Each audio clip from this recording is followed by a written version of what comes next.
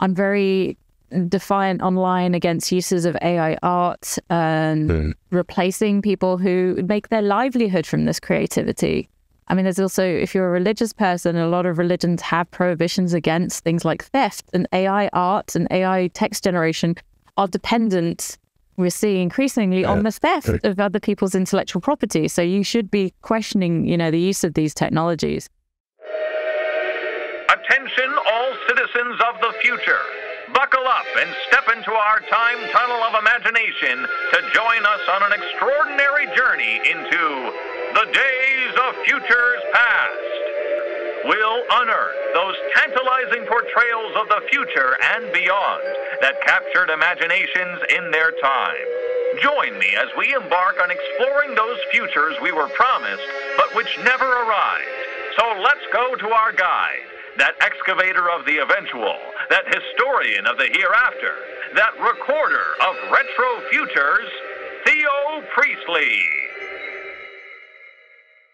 Hello and welcome to another episode of Days of Futures Past, where I talk with a guest about what inspired them from the past, their childhood, the science fiction that they read or watched, and also just discuss what the hot topics are of the day.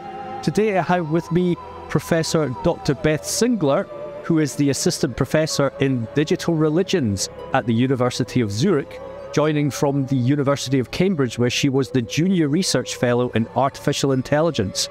Her academic career at Cambridge spans 15 years, and in 2021, she was elected a Fellow of the International Society for Science and Religion, and has won awards for her research and public engagement on the work on AI ethics. Beth, thank you for joining me. Thank you for having me here. Thank you. So what's it like in Zurich just now? Oh, it's very windy. And es ist windig. I'm practicing my German. It's sehr windig. Yeah, it's just trees and leaves blowing about. But I think the UK has had it a lot worse recently, so I can't complain too much. Yes, I still feel a bit battered and bruised, and I think my garden's an absolute mess outside. Although the cats are slightly freaked as well, because the cat flap is kind of like doing this, and they don't know what to make of it. So your background in AI and obviously ethics and religion is quite a bit of a heady mix. How did you get into that? Yeah, how do you get from where I was to where I am? I'm not really sure. So I suppose it comes down for me to stories.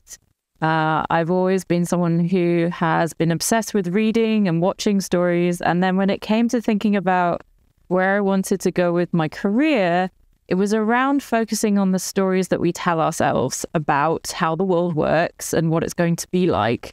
Now, I'm sure there's some people who won't necessarily like that I describe religion as a story, but that's how I approach it as an anthropologist. And so through my academic studies, I started looking at contemporary stories we were telling ourselves, the new religions that were emerging around technology, the spaces in which people were finding to share their stories with each other, so online religious movements. And then it wasn't until about 2016, after I'd finished my PhD, where I'd looked broadly at the New Age movement and some of the stories and ideas that were in that I moved into a postdoc position that was specifically on our understanding of artificial intelligence and where we think it's going. And there was a sort of religious element to that. The institute I was working at was the Faraday Institute for Science and Religion, and they were interested in that conversation between science and religion. And then I was specifically looking at artificial intelligence, both how people are using artificial intelligence for their religious practices and their religious environments, but also my particular interest in new religious movements and how people describe AI in religious terms, how they start to see it as godlike, or having some of the attributes that are worthy of worship in particular ways, and the exponential language that comes out in artificial intelligence quite often. We've seen AI, or certainly chatbots and ChatGPT, being used as in sermons, for example, just now. I mean, do you see that becoming more prolific, certainly by the church, or even by other people who want to experience religion in a completely different way? Yeah, I think you can kind of separate out some of these more performative moments from the wider cultural shift we're seeing of people adopting AI as an assistant in their day-to-day tasks. Now, even though religions involve a sort of, spiritual moments, there are lots of more mundane activities of an institution that happen with religion. So, using Excel spreadsheets or writing documents.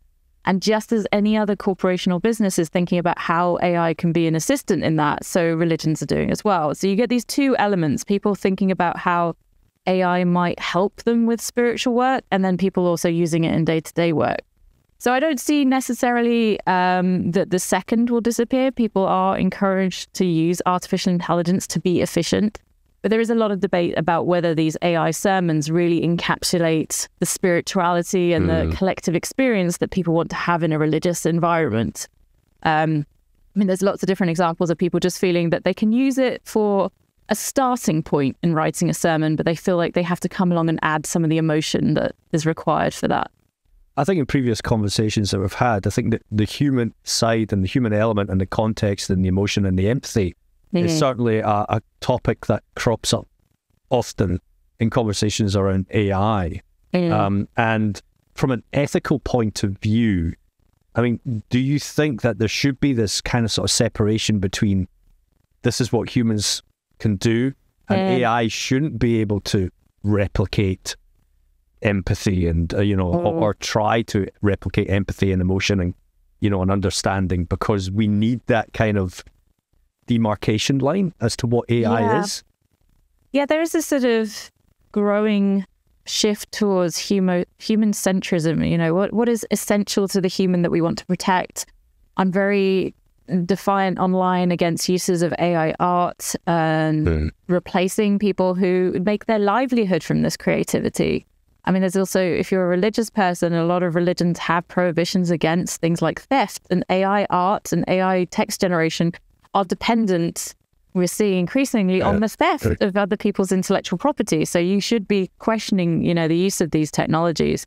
And the demarcation of what we think it means to be human is an ongoing conversation, and perhaps art and creativity are one of the characteristics that we would want to protect. It's becoming a bit of a vociferous conversation. It's quite tense in some places online, because if you're someone like me who cannot draw for toffee, it's exciting, the idea that now I can manifest the images in my head by just writing a few lines of prompt. But should you be doing that? Yeah, it's a difficult one. I try not to. I've been tempted a few times. Well, when you understand how it's been trained and whose work it's actually being used against, then you kind of wish you could just go back to drawing with the crayons again and actually learn yourself and how to do it. Touching on, I guess, keeping on the theme of sort of religion and AI, then is do you see that there are going to be religious movements based on, artificial intelligence itself, not so much the use in sermons and helping, the organizational side of things, but people worshipping AI? We have seen there has been a couple of movements in the past. Yeah, there's a few this. that have had a bit more press attention than others. You may have heard of the Way of the Future. Came from Anthony Lewandowski, who is a significant figure in the sort of tech field for one or two reasons. Yeah, there's the Turing Church. They've been around for a while. They were holding ceremonies back in World of Warcraft. So there's Terrasem, which is sort of partially based on Earthseed, which is a religion from the books of Olivia Butler, the science fiction novels. There's a few groups of Theta Noir, New Order Technoism. They emerge. There's always a question when you're studying new religious movements, or it's a question from other people more, is how significant are these groups? A lot of people will tell me, well, why are you studying them? Because they're not serious, right? They've just emerged in the last couple of years, or they're focused on science fiction. So I also have written about Jediism and Scientology, and these groups find their inspiration in science fiction or fantasy. They intentionally construct what they want to exist. And for some people, that's not what religion is. Religion should come from some form of supernatural revelation, some events, quite often a long time ago, and the length of the duration of a religion sometimes gives it this sense of legitimation. If it's been around for 2,000 years, it's just more serious than something that turned up 2 weeks ago. I don't see that as an anthropologist, because I think it's about the inherent nature of what people are trying to create, and nature of humanity, that it's continuously seeks these ways of expressing its spirituality. I don't see them as any less serious. But that's perhaps a controversial position for some people who would say, no, absolutely not. This is parody. Some are intentionally parody religions as well, like Discordianism or the Church of the Flying Spaghetti Monster, that people, go out of their way to do performance and play. And for some people, they just sort of dismiss that. But I think, yeah, absolutely. We see groups focused on artificial intelligence, whether they hang around, whether they grow, whether we get a larger Church of AI in some format, who knows? Is there an obvious difference between what I would say is religion and what I would call a cult then? It's a long history of discussions about these terms, and I'll keep it as brief as possible. So yeah, the term cult, when it emerges in the sociology of religion back sort of in the 1920s, is meant to be an objective academic term. It's just another way of demarking between a larger denomination, a church, a sect, a cult. These are all just different terms. And then, over the decades, it becomes this much more pejorative term because some of these new religious movements, they scared people. There were moral panics about the arrival of the Unification Church to America and this idea that all the teenagers were becoming hippies and dropping out and joining some of these groups. Now, that's not to say there are not specific examples of harm when it comes to new religious movements. The Jonestown Massacre, the Amshin Rinko, sarin gas attack in Tokyo. There are specific terrible things that have happened. You could say that more broadly about other religions as well. And then obviously the cult becomes this very negative term. So academics tend to talk about new religious movements because it doesn't come with so much of that baggage around what a cult is and what it does. And that doesn't mean that academics don't point out those harms. They're very keen to recognize there are abuses and to make those visible to people. But it doesn't come with that prejudice straight away when you start describing a new group. Now, you were born in the 80s, and a child of the 80s, which again... Thank you. and like I said on another podcast, to me, the 80s was a great decade, or I certainly have very fond memories of a lot of it in terms of cultural side of things. I mean, when you were growing up, what were the kind of things that you were seeing that sort of really stayed with you? And you've carried through to your career today. Well, I do get asked about where my interest in AI comes from, and I will always say I'm an unrepentant geek. Like I probably did have a period of shame in my teenage years where I stopped playing Dungeons and Dragons and I stopped talking about all the science fiction films and TV that I love. But now I'm like, oh, blow it, bring it on. I'll talk about everything. So for me in the 80s and then 90s as more of a teenager, it was a lot of Star Trek Next Generation that shaped my thinking specifically around AI with Lieutenant Commander Data. Crush on Brent Spiner never went away. But just the way in which the 80s and 90s started giving us these narratives of AI as a way into the conversation about what it means to be human. So there were several films like Daryl, which is an acronym. I won't remember what the letters stand for. Batteries Not Included, Short Circuits, War Games. They were all stories about how reflecting on the AI moment gets us into conversations about what it means to be human. What is a good force in the world? Can an AI or a robot be one of these things that teaches us how to be better humans? What does that interaction with the non-human other bring to our sense of the self? And I think that's a bit of a sea change to the earlier science fiction, which was much more straight down the line dystopian. Building on Carol Chapek's RUR in the 1920s, a lot of stories about robots were just, they're going to go run amok and we're going to have the dystopia and the apocalypse. And there's still lots of that now. I mean, I'm also a huge fan of the Terminator series, and that started in the 80s as well.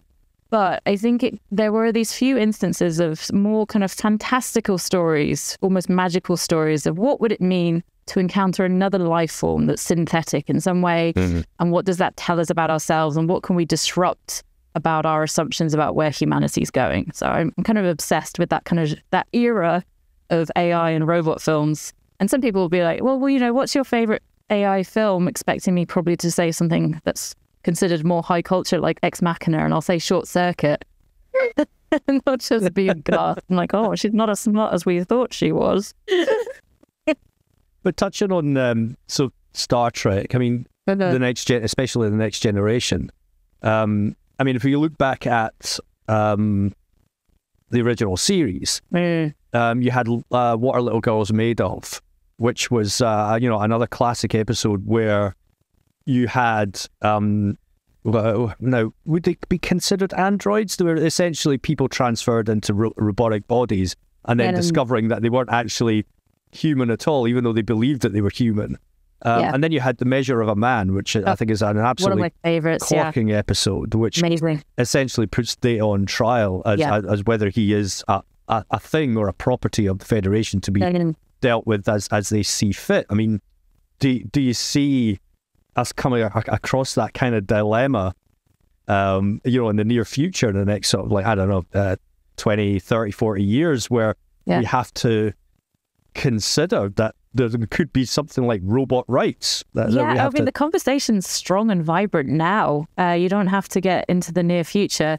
And I generally, on the question of personhood and other basically religious questions, I will take a strong agnostic position when it comes to AI and robots and say, well, I don't in particular hold a position, but I can tell you what these other people say. So we've already had figures like Blake Lemoine, the Google engineer who got into trouble for saying that Lambda, the chatbot he was working with, was basically a person, was conscious.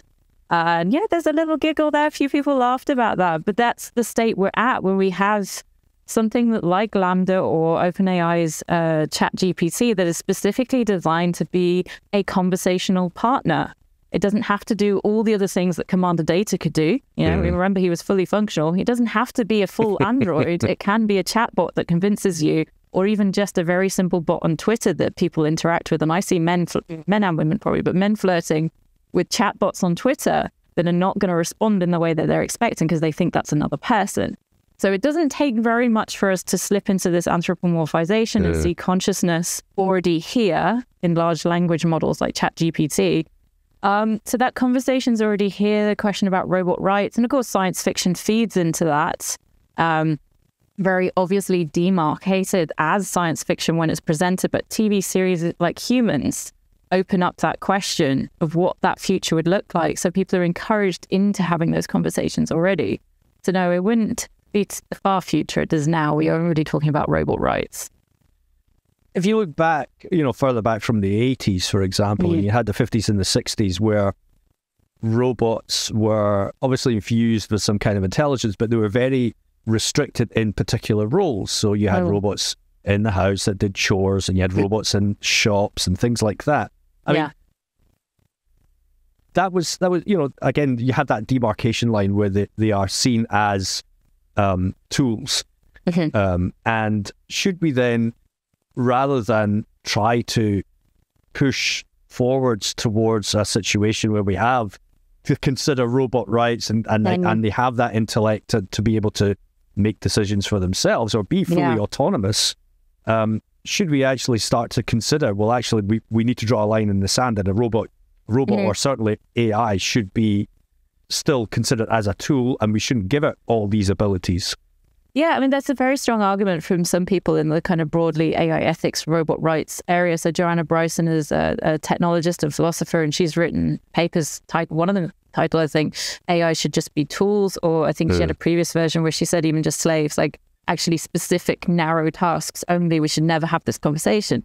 But the problem is that slippage towards anthropomorphism that we all have a tendency towards, even if you specified AI or robotic forms to very limited tasks, people still form bonds with them. Like, we have this tendency to ascribe personhood to things and entities long before they have any kind of interactivity. It's just that AI enhances that to a certain degree.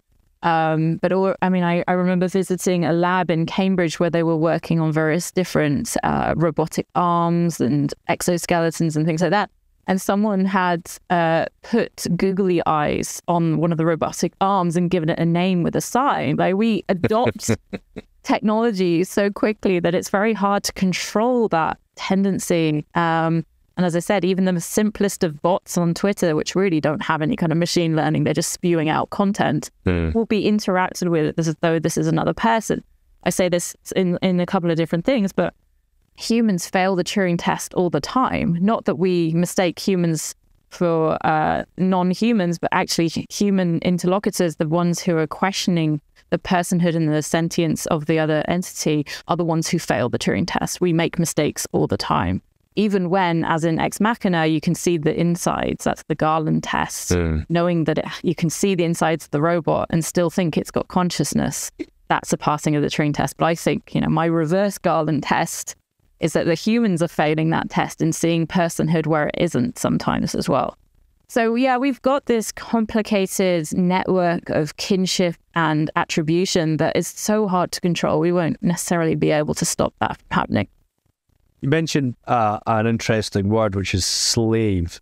And I remember reading something, and I'm sure it was dated from the 60s, where it specifically said that robots would be slaves to humanity. Yeah. And I'm just wondering, is that the correct way of looking at it? Because there's a lot of moral issues around the use of that word, and obviously, where that word has been born from and how humanity has come from where it was before treating slavery. I mean, should we see robots or AIs as slaves or I think I wrote a piece specifically on that article that you're talking about. I wrote something for The Conversation about how humans dream of electric slaves, basically. And if I remember the article you're referring to, the one from the 50s or the 60s in particular, the account it gives of the kind of dream robot slave is actually using names and language from actual slavery in historical slavery. So the robot butler's called Bojangles,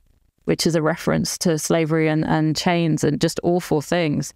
Yeah, it comes with so much emotional baggage, but it also comes with assumptions about how we will treat the non-human other. That leaving open that question of personhood, as I am as an agnostic person on the subject, if we start from that point and something like consciousness emerges, then we're setting up a relationship that's highly problematic and very detrimental to us as well as the entities we're engaging with. There's people who like to use the metaphor of alien intelligence when talking about artificial intelligence and actually say this is as close as we might get to encountering an extraterrestrial life form by creating it here on Earth. And our narratives about engaging with aliens life forms are similarly problematic. So why are we transposing those onto artificial intelligence as well? It's a whole difficult area because our narratives are so powerful. The stories we tell ourselves about AI are so powerful. We need to be thinking about which ones we think are acceptable now and which ones aren't. And historically, our encounters with other intelligences have gone so poorly. Even our encounters with female intelligence historically, not to mention obviously indigenous cultures. So we need to be thinking about where we're heading with this and having those conversations. But really the main conversation at the moment is just, can AI make us more efficient? Let's rush to that. Do you think that we miss a bit of the, because you mentioned dystopian, visions and the tendency to look at the negative side of things. Do you think we miss some of the utopian or certainly the more positive aspects of dreaming up futures from the past? Because, if you look at back in the 50s and the 60s, it was, even though it was a very sort of driven by the atomic age, everything had a positive spin to it. Society was better for it. Our personal lives were better for it. Our home life was better for it. Now, all we just seem to think about is, this is actually going to drag us down to a different level and it's not going to be good for us. How do we get out of that kind of sort of dystopian thinking, do you think? Yeah, I'd counter that and say there are some very strongly utopian voices out there that are really driving some of the public policy conversation. I even remember Boris Johnson's, this was a little while ago, his speech to the UN about the future of AI, where he made these strongly distinct dystopian and utopian accounts, but posited ultimately that we would end up with the utopian future of being protected for and cared for by robots of a particular kind. So there is this overall view of a kind of techno-determinist, techno-utopian future that infuses a lot of public policy with the development. I know Cummings is no longer such a big figure in the UK. Well, he might be behind the scenes if you listen to stories about what Rishi Sunak has been up to. But there was this very strong techno-determinist branch of thinking in the government around the time of Boris Johnson, and potentially now as well. I'm very UK focused, even though I'm in Switzerland. I'm still very focused on UK politics. And, you know, ARIA, the kind of UK equivalent of DARPA that has been developed and focus on where we're going with frontier models and the reification and almost near worship of some of these tech leaders like Zuckerberg and the voices that are saying things like Elon Musk is saying that we're all going to merge with machines. There's a strong transhumanist utopian through line and a lot of the main top level conversations about AI, that it's all going to solve things for us. But I think I agree with you, I do think we have a tendency towards dystopianism, partially because you can't have science fiction accounts without dystopia. You can't have story happen without problems and tensions. So yeah, I mentioned Terminator earlier, and this is the year of Terminator. We're in an anniversary year. It's the 40 years since the first film came out. And I think we should, recognize that there is still this desire from audiences to hear these more disturbing robo-apocalypse accounts as well.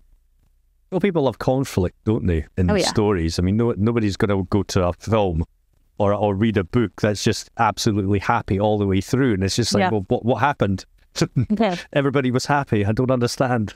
So apart from, aside from Star Trek and, Short Circuit and Batteries Not Included, was there anything else that you kind of like, that really sort of stuck out for you, in childhood? So I think my main field is artificial intelligence and robots, but I've always had a hankering for teleportation. It's not something you can particularly... that's an interesting question. Could I study the concept of teleportation from an anthropological perspective? Yeah, I think it's doable. But in terms of science fiction and the kind of accounts that affected me, again, it kind of has its roots in Star Trek, the old beam me up Scotty. Wait, he never said that. Is that right? No, he didn't. Right, I'm thinking that's apocryphal, but I do like it.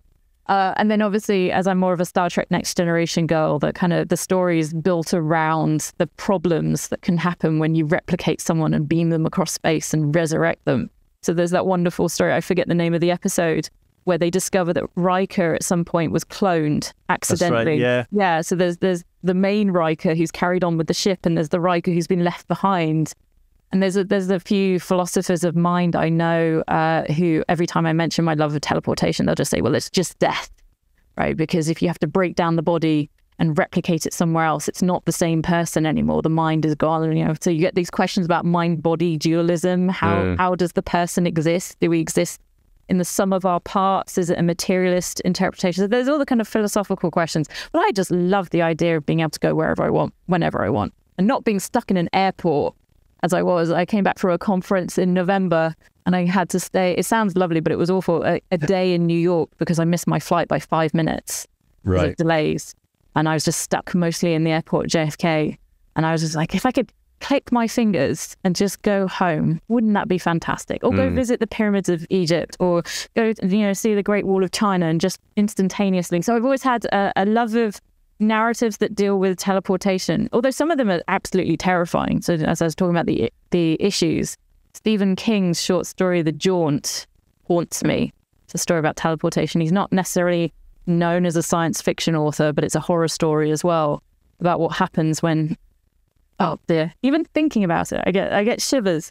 So you have a family who are about to be teleported across space as a part of, I think they're going on a family holidays in the future. And the father is telling the children the story of the invention of teleportation and how it works, and that the inventor discovered that the mind and body travel at different times. The body goes instantaneously, but the mind takes an almost infinite amount of time to travel. So everyone has to be anesthetized before they travel. Otherwise, they go completely, almost like Lovecraftian insane. Right. Except one of the children decides to hold their breath when they're anesthetized. And it's awful. Oh, no. But yes, that image of teleportation, it's called The Jaunt. If you want to terrorize yourself, King is one of my absolute favorite authors. And he's just so skillful at raising these questions that are terrible, awful. But if I could do it without going insane or more insane, I would enjoy the ability to teleport very much. And we keep getting these promises in science fiction that it might be coming, but I don't think technologically wise anyone's really figured it out, apart from teleporting subatomic particles is potentially possible at the quantum level, but that's way above my pay grade. I don't understand that stuff. I know when I read the physics of Star Trek a long time ago, it did discuss the fact that, you destroy the original and you create a copy. Yeah. But then obviously by teleporting yourself back again, you're destroying the copy and creating another copy. And then you essentially, which copy are you? Which is quite interesting.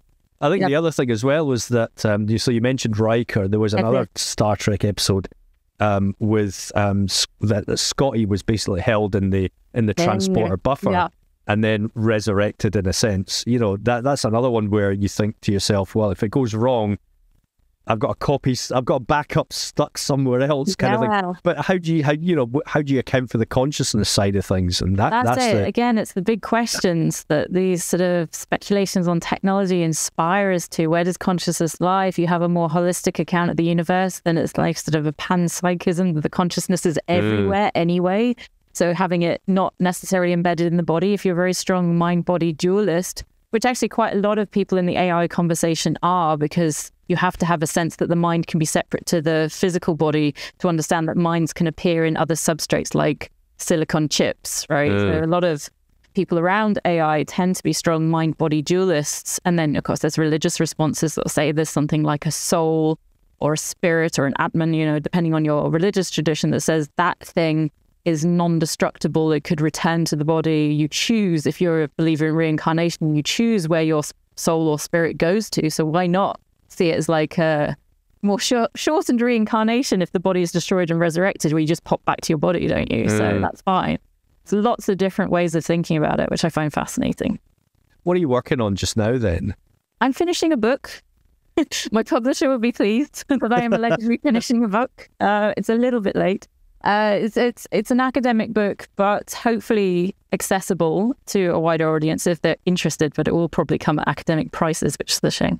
So it's a broad book on religion and artificial intelligence, covering many different case studies of the relationship and entanglements of religion and AI. I'm also looking at transhumanism, AI, new religious movements, post-humanism. It's in some ways a bit of a summary of everything I've been up to since I started looking more specifically at AI. Would you go full-on transhuman? Would you start having chips in your head and things like that? Wow, having written about it so much lately, the argument is that we're all a little bit transhuman, because I don't know, I can see you're wearing glasses. I do wear glasses. I have lenses in at the moment.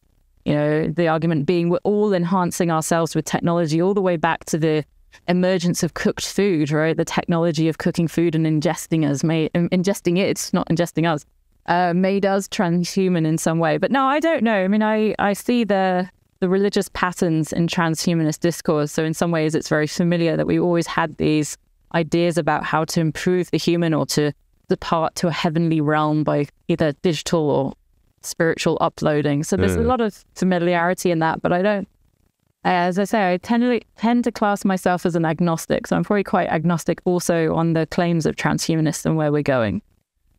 Do you have any robots in the home, like a little Roomba or something like that, kicking around?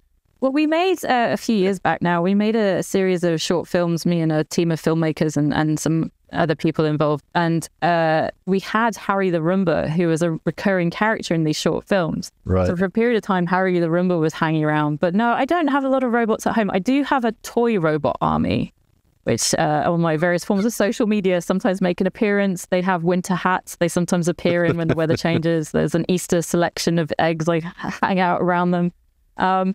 So no, I don't have a lot of actual robots. So people assume I will do. So I get lots of requests. Can you do a talk and can you bring all your robots? I'm like, well, if you want me with my little toy of K2SO or my little Funko Pop Lieutenant Commander Data, I can come with those. But I don't have a lot of robots. I don't think people understand, because of all the science fiction narratives and the hype from people like Elon Musk, actually owning an actual robot, like a fully functional, responsive, machine learning based robot, is really expensive and difficult. They are prototypes at the moment. The fact that Musk thinks we're all going to own a home robot in a couple of years that he's going to charge about $20,000 for is a remarkable claim if he pulls it off. There's some things he's claimed he's going to do before he hasn't managed to do. So we'll see.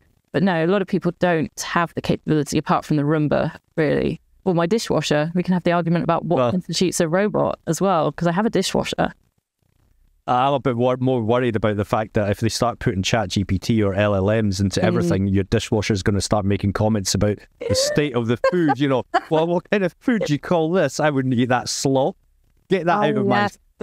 I could see that as an optional download, like you can get for Alexa, to change personalities. I think some people might enjoy having someone nagging them. And I think there's some very excellent scholars like Kate Devlin who've pointed out the gender of a lot of these assistants and theoretically the home-based AI assistants, that it's like, you know, employing a nanny or a mother figure for some people who haven't got that in their lives or haven't got a girlfriend or a wife or a partner. And it's very specifically the gender relationship that seems to be coming out in the performance of these AI assistants. So that's a concern as well. I don't think I really need someone to nag me. I'm sure other people do. Well, maybe they can nag you every time you try. You want to finish the book. They'll just keep you pushing you along. You know, you can have like a nagging editor AI. Who are very good at doing that. But I think maybe that might be a service that people require to have something on their phone. But I have Duolingo, which, you know, is increasingly AI focused as well. But Duolingo pops up with notifications so regularly that darn owls, like, you haven't practiced today. Come on. Sorry, I'm in trouble. Beth, where can people find more about you and your work and what you're up to? Well, along with being an unrepentant geek, I'm a huge, well, let's call it Twitterholic. So I'm always on social media. I have a website where you can find previous press media things as well as my rather more serious academic work.